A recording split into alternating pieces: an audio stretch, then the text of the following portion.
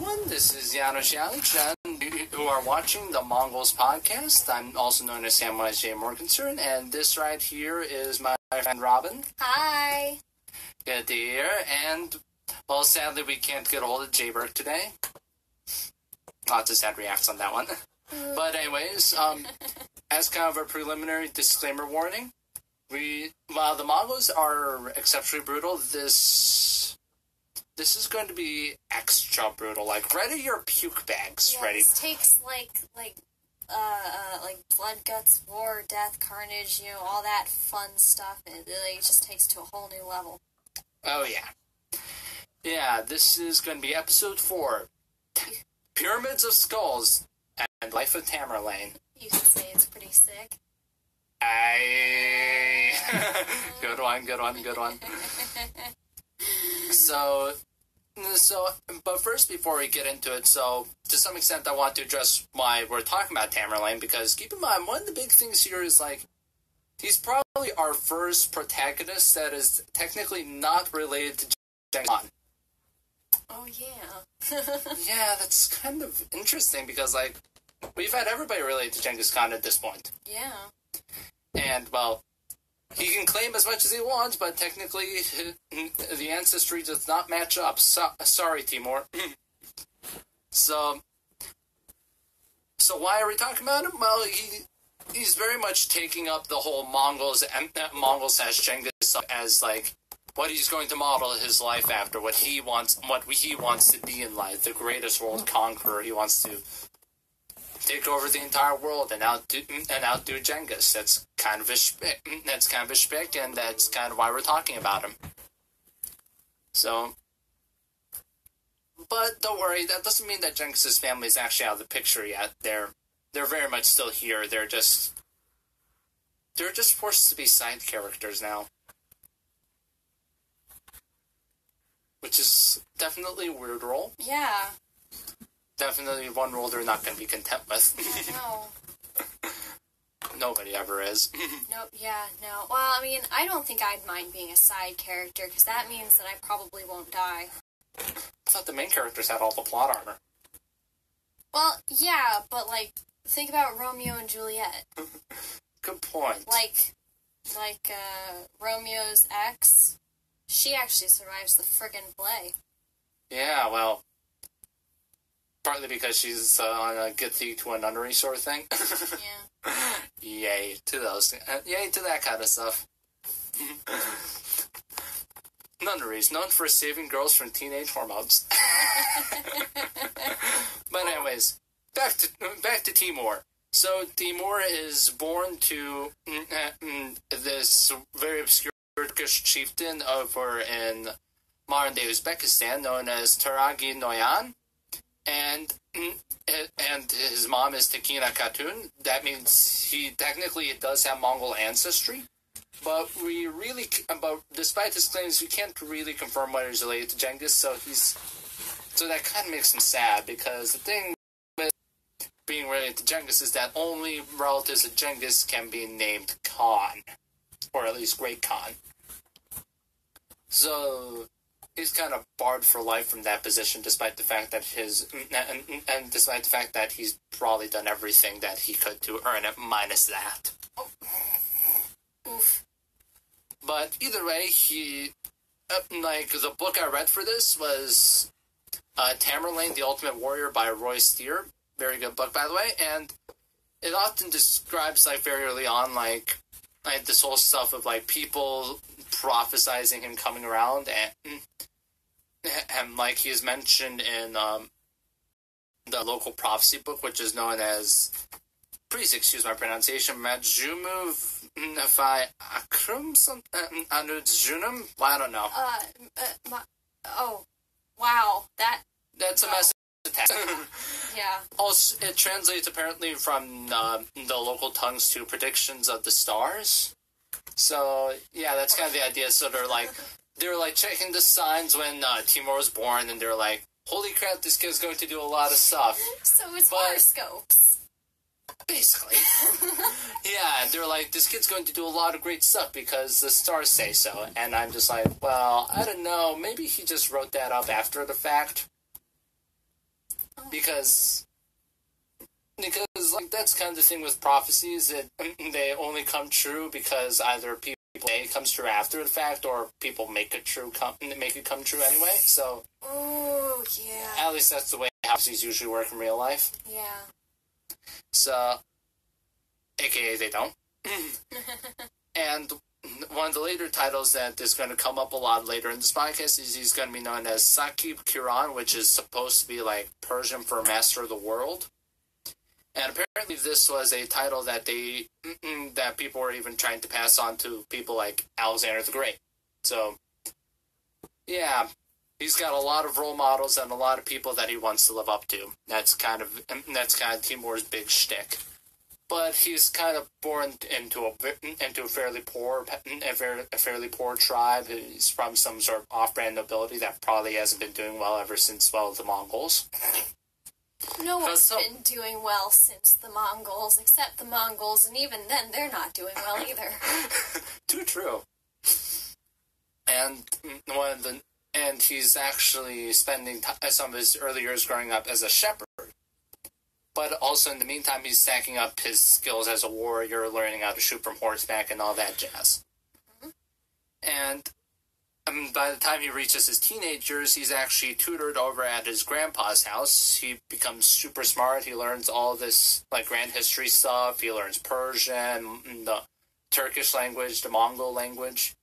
He doesn't learn to speak Arabic though, which is kind of weird because he's converted to Islam very early on. Oh. So there you go. It's kind of strange a bit, but there you go. And in the meantime, and he's growing up, and it's right around 1330, right around the 1340s. He's actually born specifically like in Kesh in 1336. So there you go. He's born in Kesha? Kesh, no relation to the singer. Okay. I know, it's weird. And after all that, he's noticing, and near Kesh is actually this very important city, Samarkand. Samarkand is kind of known as like the big city down there. It's sort of a local capital, and this city actually is very old. Goes all the way back to Alexander the Great, who actually founded the city and characteristically named it after himself. Alexandria Escape, which is supposed to be like Alexandria farther southeast. Oh. Yeah, that's Alexander the Great. Name 20 cities after yourself and then name one after your horse. Okay, but come on. That's like... Yeah, I'd do that if I were Alexander the Great. Indeed. And then they all drop the name or it can disintegrate into ruins. It's kind of hilarious, Alexander. Maybe you should, like, spend more time city building and not burning cities. Lessons learned. And the big thing is, like, the local rulers, the emirs of Samarkand are not all that powerful. They're basically, like, jokes. They're just, they have a little bit of power in the city, but, like, nobody actually says yes to them, so it's kind of hilarious. So it's like, they're like a gang that's just kind of like you're like, aw, look at you. And look at you trying to form a gang. And here's some cookie kids, now go play. Yeah, and that's basically what the real guy in charge is doing around here. His name is Emir Kazagan. And so he's technically in charge. If you're wondering where the Khans are, that's kind of one of the big phenomenons around the Mongols. It's like they're caring less about like how much power the Khan has, even though he's supposed to have a bunch load of power. So there you go. And so the Khan's like the Queen of England? Sorta. And Timur really likes what Kazagan is doing because he's like, I wish I had that kind of power. Oh wait, I will someday. Don't you worry. And the Sultan or Emir of Samarkand really, he's a kind of douche, and he's trying to take more power. So Kazagan's like, we need new management. So I'm gonna just kill him here. Just casually pushes the Sultan down the steps, and he's like, I need I need somebody new in charge of Samarkand. Oh hey, you happen to be descended from Genghis Khan? Cool, you got the job. Am I actually going to be doing anything? You really think so? I'm guessing the answer is no. Correct. So that sounds nice. So he's like hired onto the job, doesn't actually do anything, and Kazakhstan continues to be in charge for a little while longer. And so but Timur is still preeminent. He still has his parents, so that's good. His dad's not getting poisoned. Oh, well, yeah, that's good. Thank goodness for that. And eventually, Timur maxes up enough skills and joins Kazakhstan's army as a scout. And he starts learning a lot from him, and they kind of do a lot of good stuff together. It's kind of probably might remind some longer listeners of the podcast of the relationship between Genghis Khan and his mentor Togrul Khan. It might remind some people of that, but all good things eventually come to an end. And not too long after Timur marries his first wife, Kazakhstan actually just dies. Oh, okay. Of natural causes, kind of leaves his stuff to his kids. This is already going to go downhill very quickly. And the kids are all kind of fighting, and they're also trying to vie for friendship from Timur. And he's kind of like, I'm gonna just kind of watch you. And then he claims to support the guy who finally comes out on top. And then just as that guy comes out on top, the Mongols invade. Because, technically, these guys aren't part of the Mongol Empire, or at least that much part of the Mongol Empire, because the Chagatai Khanate hasn't been doing all that much, even though they're the guys technically in charge. And as soon as the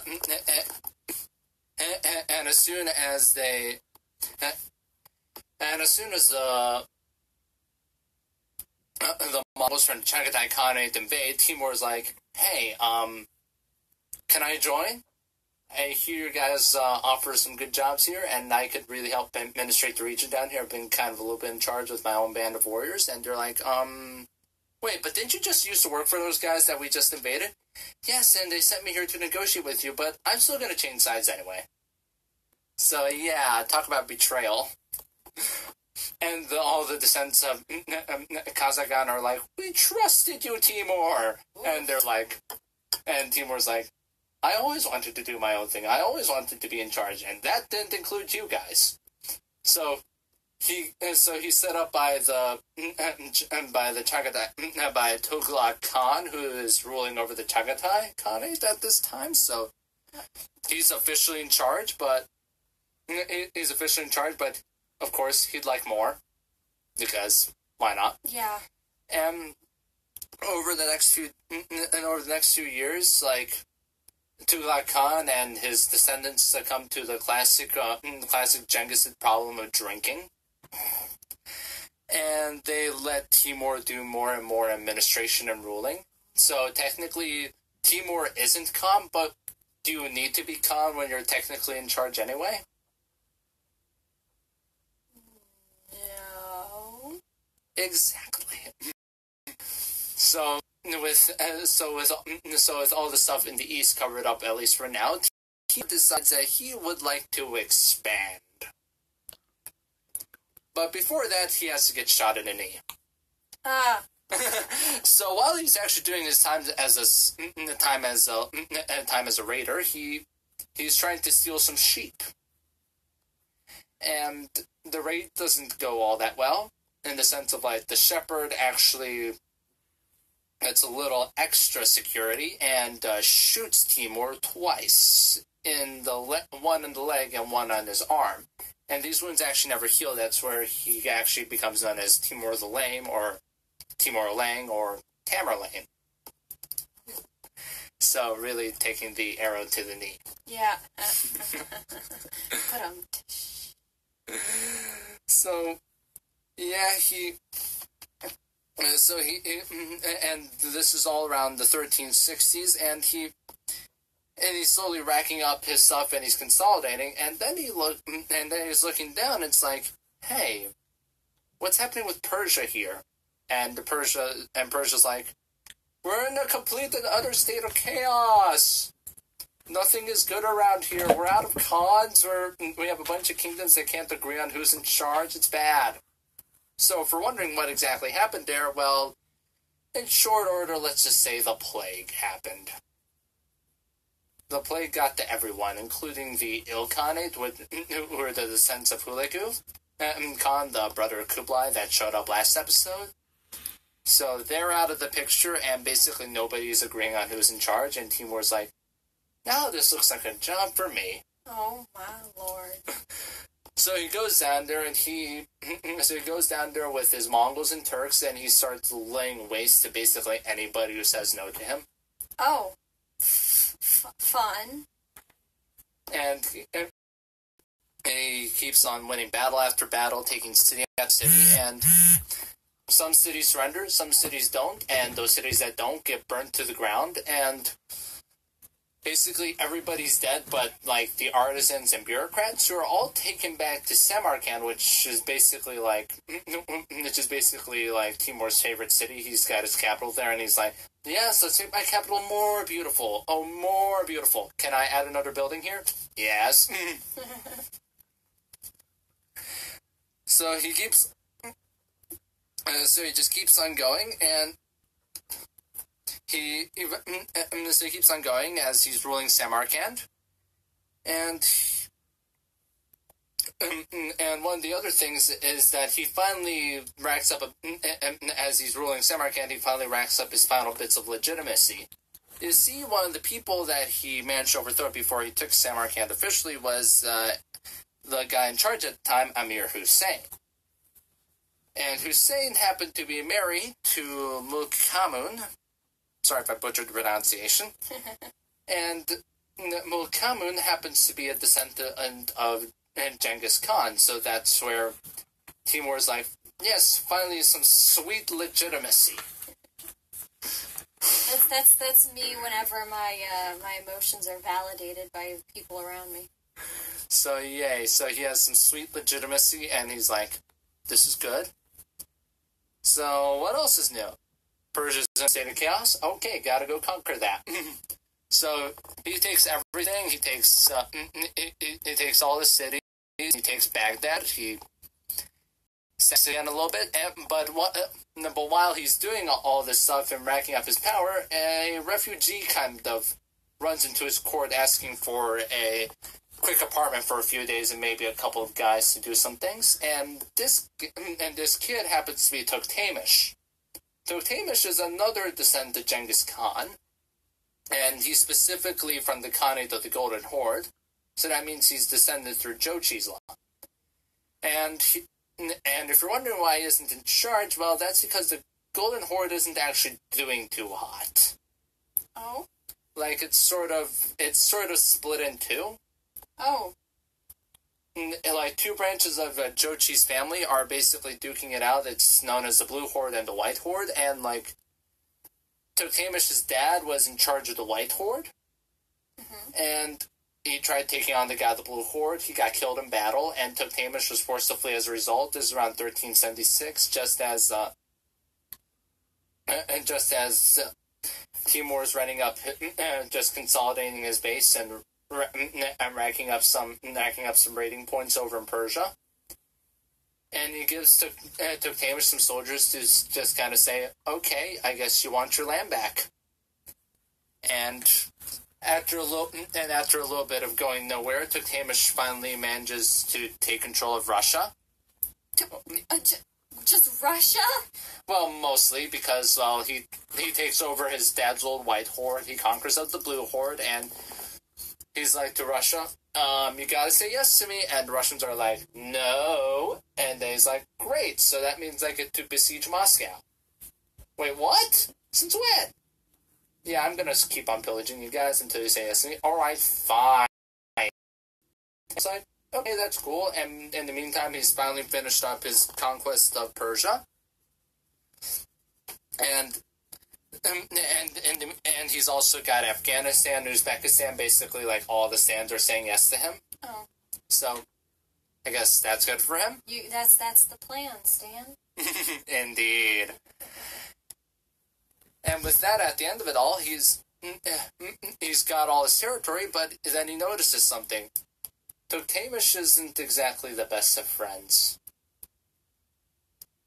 Specifically, Toktamish is kind of falling along the lines of his great ancestor Genghis, and he wants to conquer more things. Oh. But now he's turning the idea of, but now Toktamish wants to go south and conquer Timur's territory. So he starts invading some of Timur's territory and getting a little close to Samarkand, and Timur's like, dude, I thought we were friends! You're going to betray me anyway. Alright, you asked for this. Cruel! So Timur grabs his armies, and he shows up straight to Toktamish's place, and he's like, I'm gonna wreck your stuff. Bring it on. And they meet for battle, and Toktamish does not feel great. He absolutely gets slammed at the... I actually forgot the battle name, but whatever. So, point is, Toktamish got slammed. He got beaten really badly. And so Timur conquers whatever territory he lost. And he starts advancing a little bit into Russia, but he's like, wait a second. Urgent message from Baghdad. It's in revolt. Gosh darn it. Oh, great. I'm gonna have to deal with that again. Alright, Toktamish, another day. I gotta see about Baghdad and a bunch of other cities. So he goes down there, he takes care of Baghdad again. And what I mean by taking care, he burns it to the ground. So, ow. Wow. And then he moves back up and he's like, hey, Toktamish, did you miss me? No, I didn't. I don't want to see you again. Well, sorry, you're seeing me again, and actually I'm seeing you off your throne. So he just marches up through the Golden Horde. He actually wrecks everything. And he deposes Toktamish and actually occupies Moscow for about a year. Oh. But everything's up in revolt again.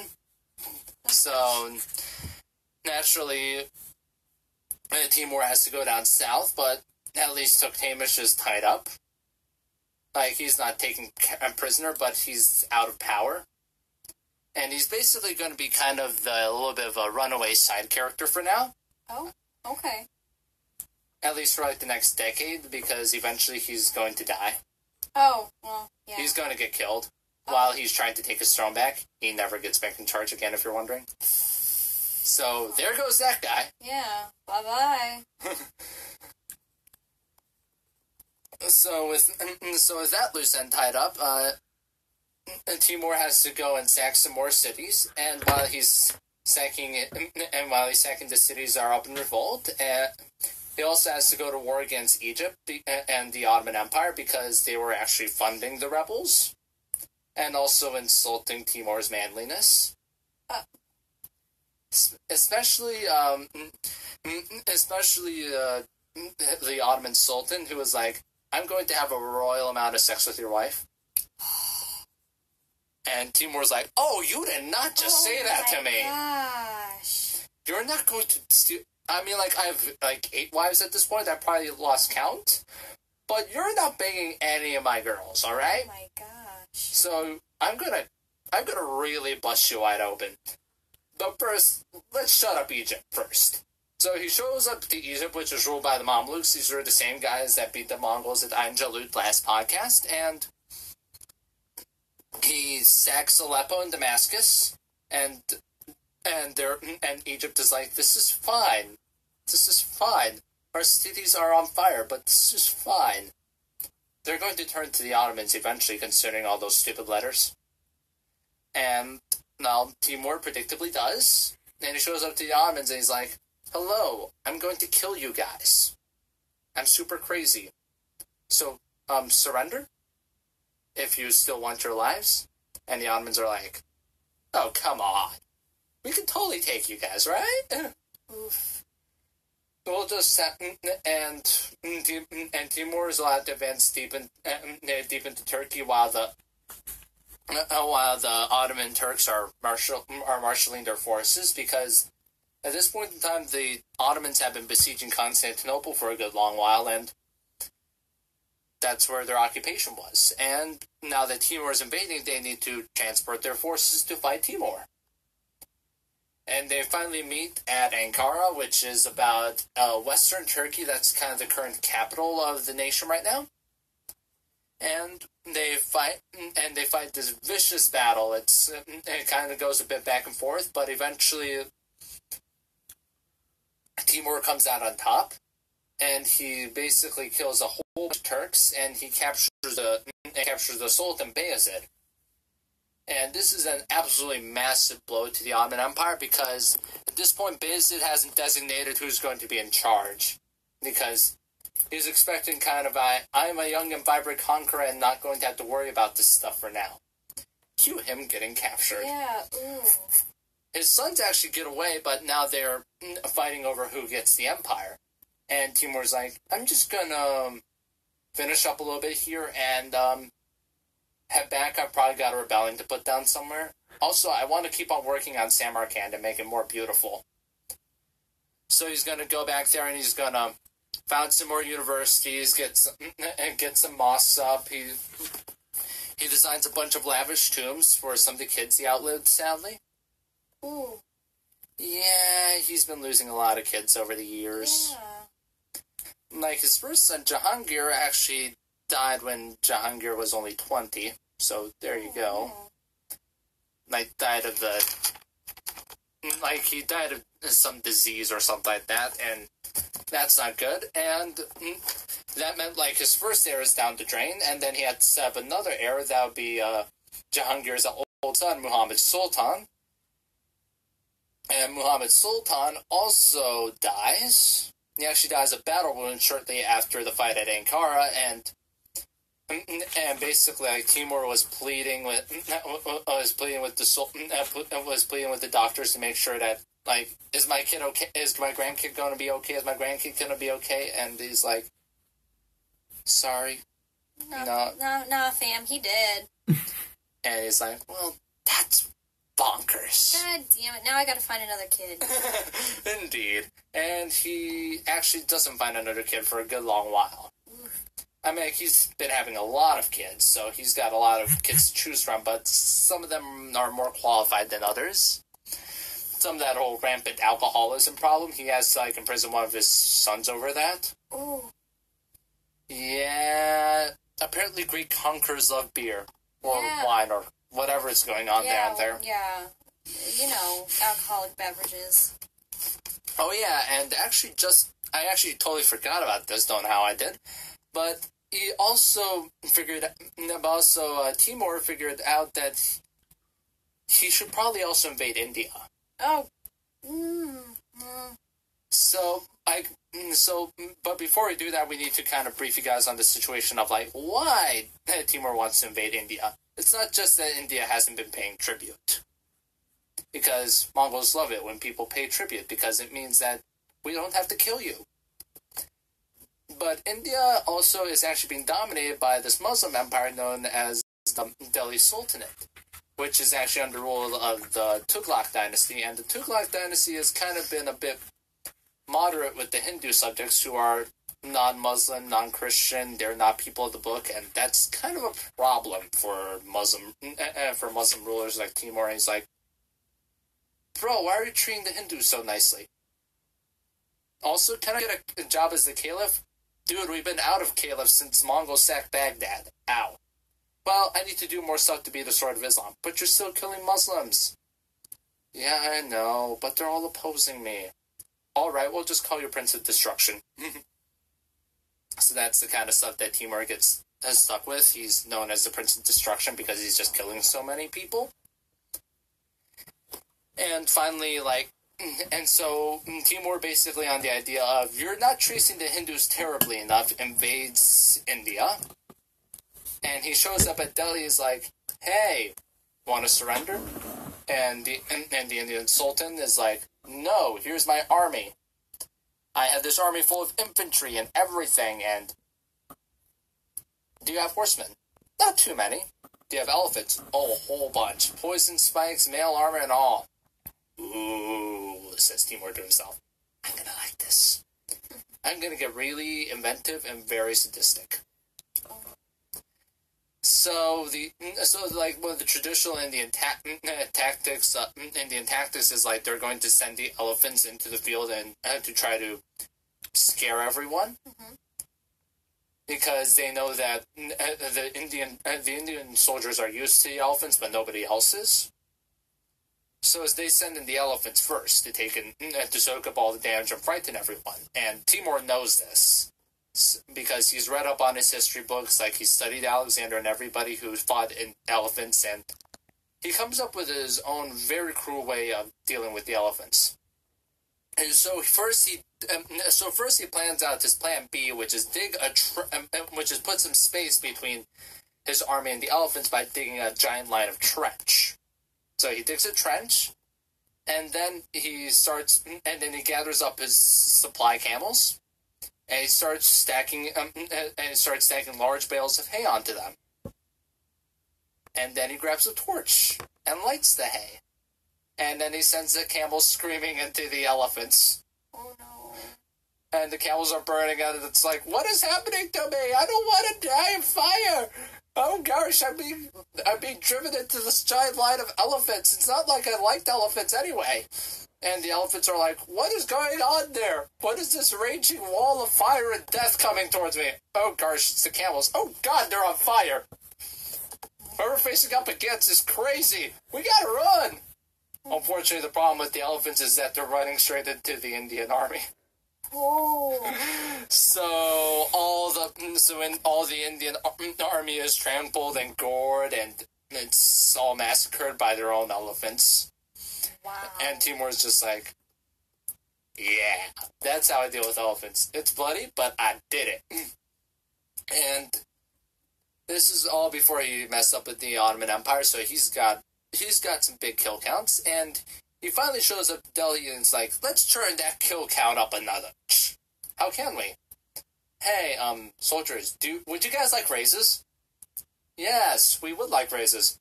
I'll give you a raise for every person whose head you cut off. And at the end of it all, like, the whole city is massacred and burnt to the ground, and suddenly people are looking around, whatever's left of them, and it's like, what are these new structures? Oh god! That pyramid of skulls, is that even my granddad anymore? That's just brutal. Dude, why? You didn't pay tribute, people. This is what happens when you say no to me. So he does. So he sacks Delhi, and then he goes off and takes care of the Ottomans. And he conquers up a little bit more and near India. And then he makes another brash decision to try to emulate his idol Genghis Khan, because he likes doing that kind of stuff. And he's like, I'd like to invade China today. I'd like to walk into Beijing and slaughter more people and be the son of heaven. But wait, the Chinese are in charge of China. Wait, since when? Yeah, they kicked out Kublai Khan's kids ages ago. They've been under new management, and they really like being under Chinese management and not, being ruled by Mongols and Turks, because they're kind of crap. And drinking too much and not doing enough work. So, like, in the sense, well, that's not entirely the case. Like, in the sense, like, the Mongols were a slight bit hands-off when it came to administration. Not entirely hands-off, though. They would just basically just find the right guys, set them up in charge, and kind of let those guys do their own things. But if that guy rebelled, or did some corrupt things to try to slink in some extra money, well, there goes your head. Ooh, that's... So Timur, so the year is about 1403, and Timur's writing up everything. He's got his guns, his horses, he's got his trebuchets, and all that stuff, and he's preparing to invade China. And he starts crossing the Himalayas, and winter hits. And apparently, his camping list did not include cough syrup because that wasn't invented yet. Oh. So he catches a cold. Catches a cold in the cold? Yeah, and he does not survive that cold. And keep in mind, during this whole time, he hasn't actually designated an heir yet. Ever since he lost Muhammad Sultan at the Battle of Ankara, so it's like, who's in charge now? Timur, got any ideas? Are you still there? Barely. That grandson, he had a brother, right? Yeah, let's put him in charge. Sure, he'll do something, right? Right? So he installs his grandson, Pir Muhammad, who happens to be the brother of Muhammad Sultan, and he's like, okay, I'm gonna go and die now. But at least unlike most of Mongol rulers, he actually leaves behind his body and a tomb so we can do autopsies on him. And actually that mausoleum, his mausoleum over in Samarkand was actually excavated by the Russians in 1941. Oh, fun. Yeah, and apparently, don't entirely quote me on this, I think I'm just recalling a bad documentary. And apparently when the Soviets were investigating Timur's tomb, they found this little curse. If you defile my tomb, bad things will happen, sort of thing. Sort of like what they would say on Tutankhamun's tomb as well. Yeah. And of course, somebody conspiracy theories and then the Nazis invade a few months later. Well, who'd have thunk? You invaded the wrong place and now you pay the price. And I'm just like, dude, that's totally not how it happened. The Nazis were totally going to invade Russia anyway, regardless of whether the Russians touched Timur's tomb. Yep. Because, well, Nazis like Laban. Nazis like the extra living space for the master race.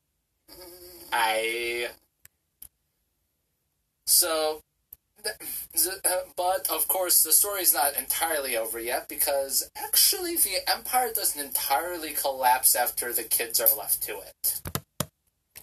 Mongols podcast will return after this message. It loses a lot of things, but it doesn't completely lose its structure. But first, let's get to the Pir Muhammad, who is supposed to be in charge. Yeah, nobody agrees on him. So Pir Muhammad is kicked out and killed, and basically it's civil war for the next few years. And Timur's probably rolling in his grave, and he's like, I wanted a stable empire, not this. Well, congratulations. That's what happens when you leave your empire with way too many kids, too many cooks in the kitchen. And finally, after all that bloodshed, his youngest son, Shah Rukh, finally comes on top and officially makes himself in charge of whatever's left of the Timurid Empire. By this point, they've actually lost a couple cities in the wake of the Civil War, like Baghdad and basically all modern-day Iraq. They're still bordering the Iraq stuff, but they've lost it, essentially. And Rukh's like, maybe all this civil war and conquesting that my relatives have been doing is kind of bad. Maybe I should just, stabilize things. And he actually rules for the next, 42 years, and nothing actually goes wrong with him. Oh. So sometimes you just have to appreciate 42 years of stability. That just doesn't always come very often, doesn't last very long. And the Empire's actually doing kind of semi-well. But, of course, Shah Rukh didn't completely learn from history. He left the Empire to the kids again. And, well, yes, he set up another guy in charge, and this other guy in charge was pretty smart, elite mathematician and stuff, but apparently he wasn't too interested in ruling the Empire. And so his grandkid decided to be a tyrant and take over everything and kill his brilliant mathematician daddy. If you're wondering, his brutality count means that he won't be lasting for long either. Ooh. Like, he literally just lasts 6 months. Wow. So yeah, everything is just going held to a handbasket with the Timurid Empire. Yeah, jeez. And it's just basically civil war for the next 50 years. And since all the kids are fighting over who gets what, nobody's paying attention to the people. And then, suddenly out of nowhere, there's somebody who does. And he's not related to Genghis Khan, he's not related to Muhammad, he's not related to Timur, and he's like, I want to be in charge of Persia. But there's the Timurids. Alrighty then, I'll just take care of the Timurids. Say what? Wait, you want to give us stability without the Timurids? Yeah, I actually do. And this is all around like 1507. And this kid is actually about 14 years old. His name is Shah Ismail, so talk about starting young. Yeah. Don't worry, he's actually going to do a really killer job, mainly in going at the Timurids. Wait, what?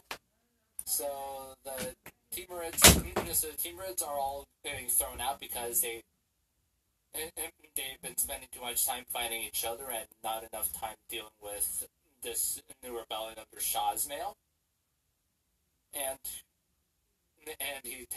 Shah Ismail basically kicks everybody out and kills all the Timurids, and he's like, yeah, I'm gonna have this new empire thing, and what am I gonna call it? The Safavids. And well, so that's the end of the Mongols in Persia. Bye.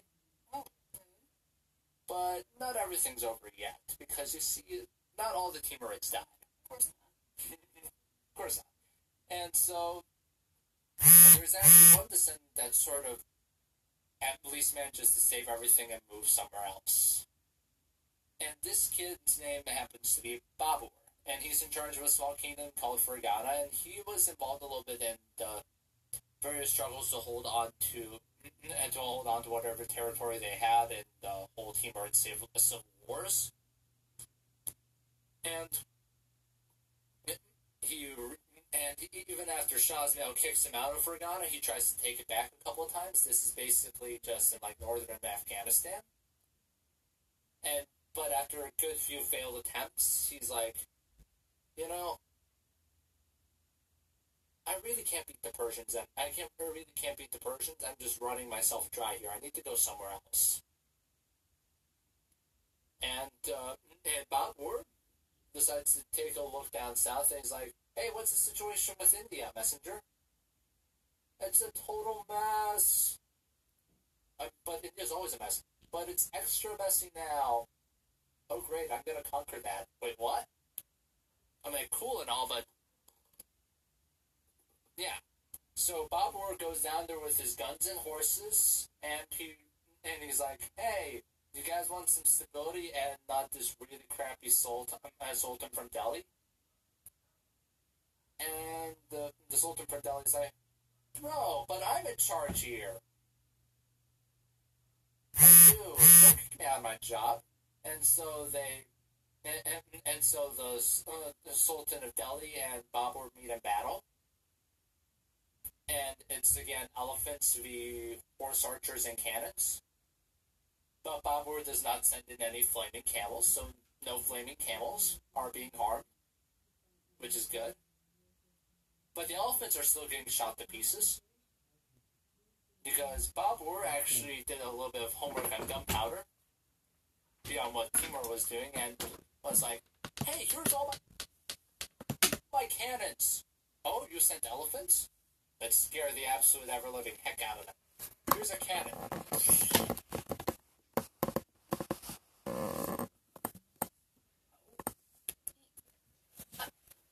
Okay. So the elephants are like, we're not running into cannons. We're not. We're just running back. This is animal cruelty. I know. There's a lot of animal cruelty over here. First we're sending camels on fire, and now we're just shooting elephants with cannons. How rude. How I'm offended. How rude.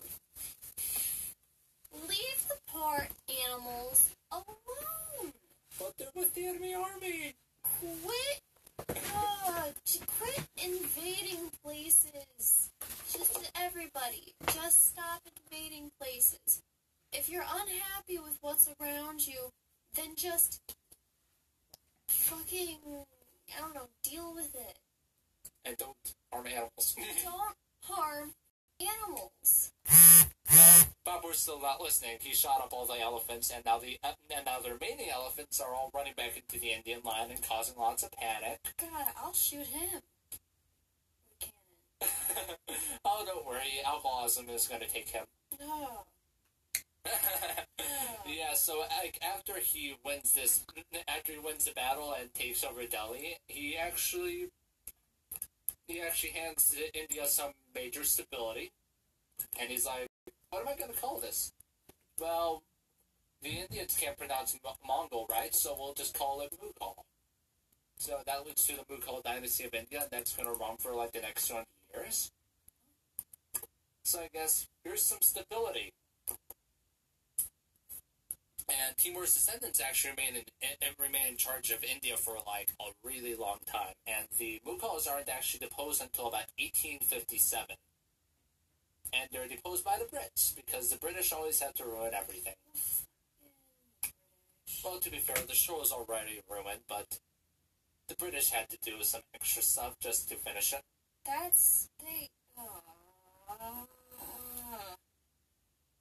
Idiots.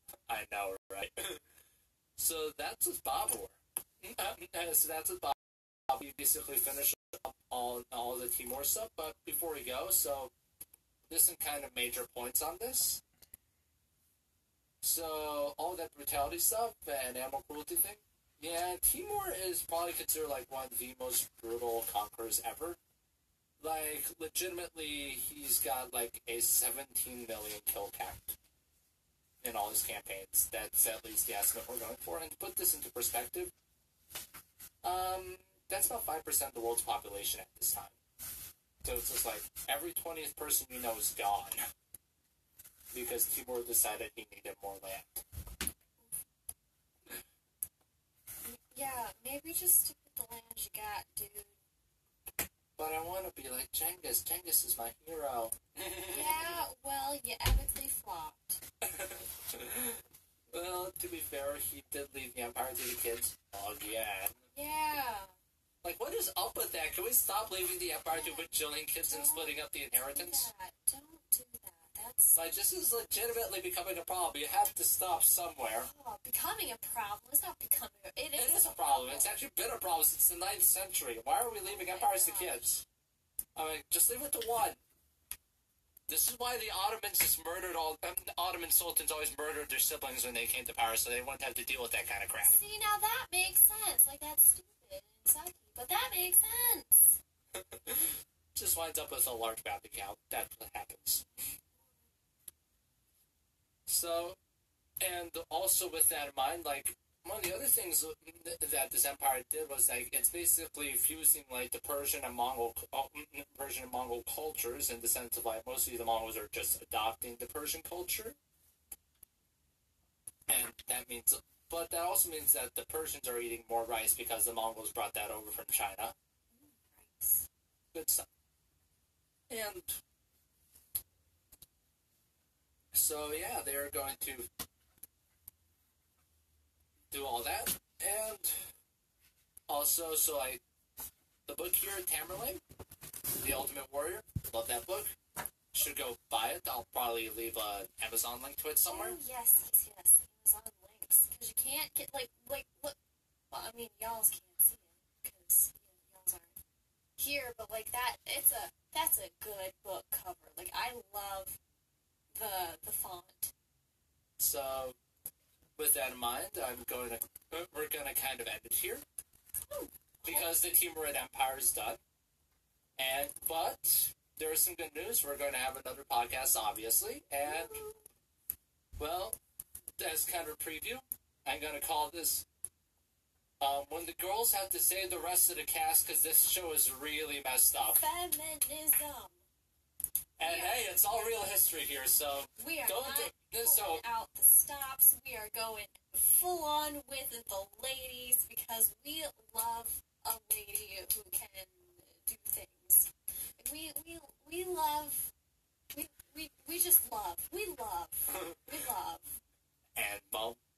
going to do some awesome stuff next episode, and actually the episode after that too. So, woo! 2 whole episodes of like awesome females. Yeah, good stuff. And this has been Janusz Jalic, Sam J. Morgenstern. Look for me wherever you can find me. And Robin. Hi. Just look for BizJuvie. And that's the Mongols podcast. Bye. Woo!